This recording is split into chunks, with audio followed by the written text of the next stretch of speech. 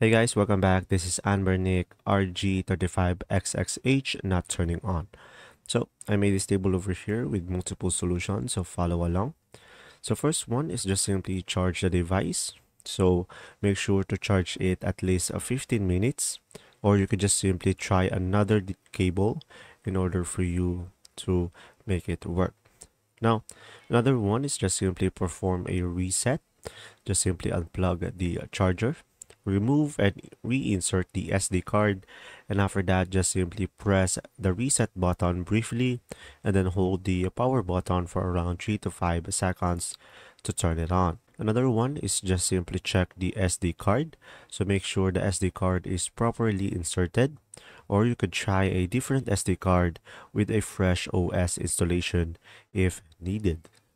Now, another one is just simply perform a firmware update. So just simply download the latest firmware from the official website and just simply install it via micro SD or USB. And from there, just simply restart the device after the update.